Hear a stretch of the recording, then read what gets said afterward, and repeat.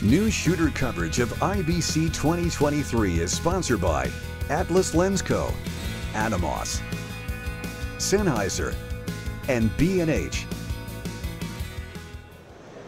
Hi, it's Matt here for Newsshooter.com at IBC 2023. I'm at the LC-Tec booth. Now, we first talked to you back at Cinegear earlier in the year, and we saw a prototype version of this electronic variable ND system, and now you've refined it a bit more and it'll now fit into a regular 4x5.65 inch stage. Yes, that is correct. So this is the first time we are exhibiting this full size 4x5.65 inch matte box filter.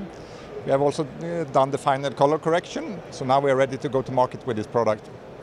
And you no longer have the controller box, everything is now integrated into the top of the frame here. Exactly, so this is a mock-up that we have built in-house in a lab, handmade, so it is battery, and drive electronics and a control knob. So you can still tune it continuously, so there's no discrete steps. But we're looking for partners now that will take this to the market.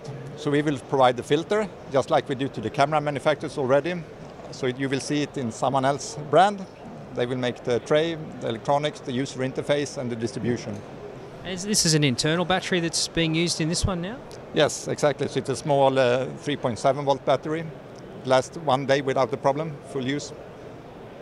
So you're looking for partners now to take your filter and your technology and then implement it and put it into their own type of filter stage so they can use it in a variety of different matte boxes. Exactly, that is right. So we can more or less custom design to any size that our customers want, and they will make the final end user product. So you're almost ready to go production-wise, so that you're virtually just waiting on the partners to help create this and bring it to market?